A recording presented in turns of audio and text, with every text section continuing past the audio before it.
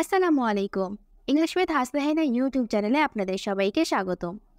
আজকের স্টোরিটা অনেক বেশি ইন্টারেস্টিং, তাই ভিডিওটি পুরোটি দেখবেন।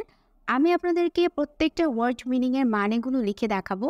লিখে দিলে সে ওয়ার্ডগুলো দীর্ঘ সময় ধরে আমাদের ব্রেনে থাকে এবং সেটা আমরা আমাদের দৈনন্দিন লাইফে ব্যবহার করে এবং সহজে ইংরেজি শিখতে পারি। চলুন তাহলে ভিডিওটি স্টার্ট করি। ড্রিমস কাম ট্রু, স্বপ্ন হলো সত্য। আজকের এই ভিডিওতে আমরা একটা স্বপ্ন সত্যি হওয়ার গল্পটা জানবো। Dreams come true. In a small village, in একটি স্মল মানে ছোট, ভিলেজ মানে গ্রাম, একটি ছোট গ্রামে। ইন এ স্মল ভিলেজ, একটি ছোট গ্রামে। গ্রামে আমরা সবসময় ইন প্রিপোজিশন ব্যবহার করব, কারণ গ্রাম হচ্ছে একটা বড় জায়গা। বড় জায়গার ক্ষেত্রে আমরা প্রিপোজিশন ইন ব্যবহার করি।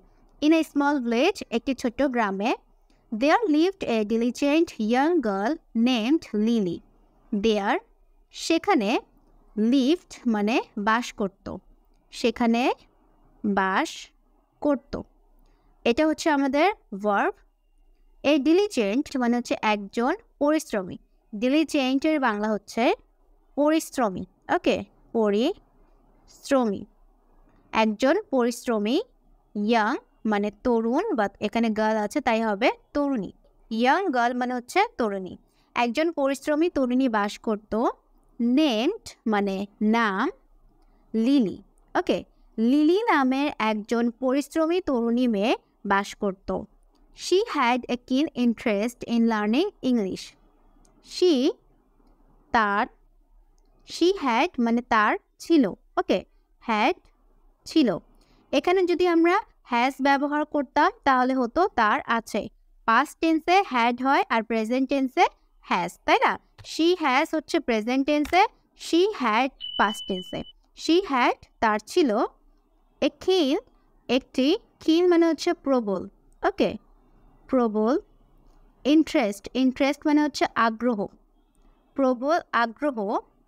ইন লার্নিং ইংলিশ, ইংরেজি শেখায়। ওকে, ইংরেজি শেখার তার প্রবল আগ্রহ ছিল। এখানে দেখেন প্রিপোজিশন ইন এর পর যদি কোনো ভার্ব থাকে, সেই ভার্বের পরে আমাদেরকে অবশ্যই আইএনজি যুক্ত করতে হবে। In learning English, she had a কিন ইন্টারেস্ট ইন লার্নিং ইংলিশ, তার ইংরেজি শেখার প্রতি প্রবল আগ্রহ ছিল। বাট কিন্তু, her family couldn't afford proper education. ওকে, হার ফ্যামিলি তার পরিবার। ওকে, তার পরিবার, কুডেন্ট অ্যাফোর্ড মানে হচ্ছে সামর্থ্য ছিল না। এখানে কি আছে? কুড নট, অ্যাপ্রোস্ট্রফি টি, এটার মানে হয় নট। কুড নটকে আমরা সংক্ষিপ্তে কুডেন্ট বলি। কুডেন্ট অ্যাফোর্ড সামর্থক, সামর্থ্য ছিল না। প্রপার এডুকেশন সঠিক শিক্ষা দেওয়ার। ওকে, এডুকেশন মানে শিক্ষা। এই এডুকেশনকে আমরা অনেকে এডুকেশন বলি, এটা হচ্ছে ভুল উচ্চারণ।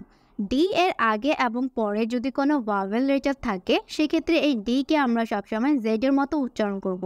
তাহলে এটা কি হয়ে যাবে? Education. Okay, education. Lily decided to use the village library and teach herself. Okay, lily decided মানে সিদ্ধান্ত নিল, টু ইউজ ব্যবহার করার। ওকে, টু ইউজ ব্যবহার করার সিদ্ধান্ত নিল। লিলি ডিসাইডেড টু ইউজ, এখানে এই টুটা ইনফিনিট হিসেবে কাজ করছে, কোনো প্রিপোজিশন হিসাবে নয়। তারপরে আমাদেরকে অবশ্যই ভার্ব ব্যবহার করতে হবে এবং সেটা হবে বেস ফর্মে। Lily decided to use, lily ব্যবহার করার সিদ্ধান্ত নিল। দ্য ভিলেজ লাইব্রেরি মানে গ্রামের লাইব্রেরি। অ্যান্ড এবং টিচ হারসেলফ, টিচ হারসেলফ মানে হচ্ছে নিজেকে শেখানোর সিদ্ধান্ত নিল। টিচ মানে হচ্ছে শেখানো, হারসেলফ মানে হচ্ছে নিজেকে। এইটুকু যদি আমি আপনাদেরকে আরেকবার বিশ্লেষণ করে দেই। ইন এ স্মল ভিলেজ, একটি ছোট গ্রামে, there lived a diligent young girl name lily. There lived সেখানে বাস করত, এ ডিলিজেন্ট ইয়াং গার্ল একজন পরিশ্রমী তরুণী, নাম কি ছিল? লিলি। তাহলে লিলি নামের একজন পরিশ্রমী তরুণী সেখানে বাস করত। শি হ্যাড আ কিন ইন্টারেস্ট ইন লার্নিং ইংলিশ, তার ইংরেজি শেখার প্রতি প্রবল আগ্রহ ছিল। But her family couldn't afford proper education. কিন্তু তার পরিবারের সঠিক শিক্ষা দেওয়ার সামর্থ্য ছিল না। Lily decided to use the village library and teach herself. Lily গ্রামের লাইব্রেরি ব্যবহার করার এবং নিজেকে শেখানোর সিদ্ধান্ত নিল। A kind teacher, একজন kind দয়ালু, দয়ালু শিক্ষক, একজন দয়ালু শিক্ষক passing through the village noticed Lily's determination. ওকে, তাহলে কি হবে passing through the village মানে হচ্ছে গ্রামের মধ্য দিয়ে যাচ্ছিলেন। ওকে, through মানে হচ্ছে মধ্য, through the village মানে হচ্ছে গ্রামের মধ্য দিয়ে passing যাচ্ছিলেন। ওকে, একদিন এক দয়ালু শিক্ষক গ্রামের মধ্য দিয়ে যাচ্ছিলেন। One day, a kind teacher passing through the village noticed মানে লক্ষ্য করলেন। ওকে, notice লক্ষ্য করলেন। Lily's determination, লিলির ডিটারমিনেশন মানে হচ্ছে লিলির সংকল্প। এখানে এই অ্যাপোস্ট্রফি এস হচ্ছে একটা পজেসিভ প্রোনাউন, তাহলে কি হবে লিলির। ওকে, আর ডিটারমিনেশন মানে হচ্ছে সংকল্প। লিলির সংকল্প তিনি নোটিস করলেন বা লক্ষ্য করলেন। দ্য টিচার অফার্ড, এখানে ফুল স্টপ হবে। The teacher offered free English lessons. Okay, the teacher শিক্ষকটি, এখানে নির্দিষ্ট করে আমি ওই শিক্ষককে বোঝাচ্ছি, তাই এখানে দা ব্যবহার করতে হবে। ওকে, দ্য টিচার বিনামূল্যে তাকে ইংরেজি শেখানোর প্রস্তাব দিলেন। ওকে, অফার্ড মানে প্রস্তাব দিলেন। দ্য টিচার অফার্ড শিক্ষককে প্রস্তাব দিলেন ফ্রি ইংলিশ লেসন, বিনামূল্যে ইংরেজি শেখানোর। As lily এক্সিলড in her studies, as যেহেতু লিলি এক্সিলড মানে দক্ষ হওয়া। ওকে, তাহলে লিলি দক্ষ ছিল ইন হার স্টাডিজ মানে হচ্ছে তার পড়াশোনায়। যেহেতু লিলি তার পড়াশোনায় দক্ষ ছিল, as lily এক্সিলড in her studies, the teacher discovered her dream of becoming A translator. Okay, the teacher শিক্ষকটি discovered আবিষ্কার করলেন। ওকে, ডিসকভার মানে কোনো কিছু আবিষ্কার করা, তাহলে আবিষ্কার করলেন হার ড্রিম তার স্বপ্ন। টিচারটি তার স্বপ্ন আবিষ্কার করলেন dream of becoming A translator. Dream এর পর সাধারণত আমরা অফ প্রিপোজিশন ব্যবহার করি, ড্রিম অফ। আর এবং অফ প্রিপোজিশনের পরে যদি আমাদেরকে কোনো ভার্ব ব্যবহার করতে হয়, সেক্ষেত্রে আমরা ভার্বের পর অবশ্যই আইএনজি যুক্ত করব। এটা হচ্ছে প্রিপোজিশন প্লাস জেরেন্টের নিয়ম। ওকে, দেখেন অনেকগুলো প্রিপোজিশন আছে, যেমন after, before, without, of, in. এগুলো পরে যদি আমাদেরকে কোনো ভার্ব ব্যবহার করতে হয়, সেক্ষেত্রে অবশ্যই আমাদের ভার্বের সাথে আইএনজি যুক্ত করতে হবে। ওকে, তাহলে এখানে কি হবে? The teacher discovered her dream of becoming A translator, একজন অনুবাদক হওয়ার। বিকাম মানে হচ্ছে কোনো কিছু হওয়া, ট্রান্সলেটর মানে হচ্ছে অনুবাদক, একজন অনুবাদক হওয়ার। ওকে, অফ বিকামিং হওয়ার। The teacher discovered her dream of becoming A translator, একজন অনুবাদক হওয়ার স্বপ্ন মানে তার স্বপ্ন শিক্ষকটি আবিষ্কার করলেন। ইয়ার্স লেটার মানে কয়েক বছর পর। এখানে ইয়ার্স আছে, তাহলে কি হবে কয়েক বছর। ইয়ার্স কয়েক বছর, লেটার মানে পর, কয়েক বছর পর। Lily's hard work paid of. Lily's hard work মানে হচ্ছে লিলির কঠোর পরিশ্রম।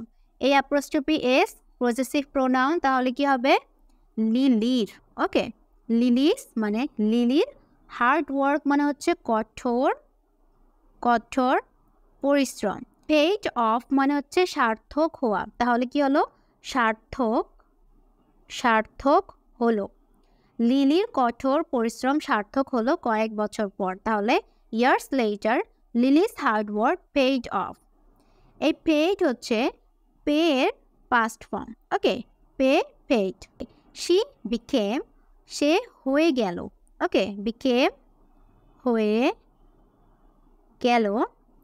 এ প্রফিসেন্ট ইংলিশ স্পিকার মানে হচ্ছে একজন দক্ষ। প্রফিসেন্ট মানে হচ্ছে দক্ষ।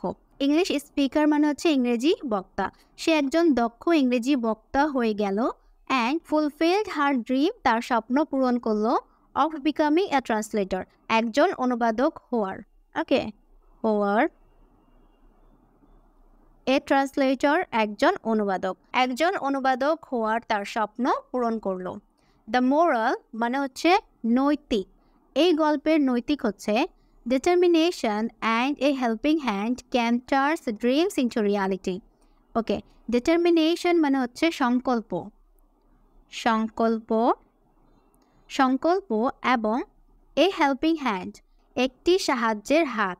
ওকে, এ একটি হেল্পিং হ্যান্ড মানে সাহায্যের, সাহায্যের হাত। ওকে, সংকল্প এবং একটি সাহায্যের হাত।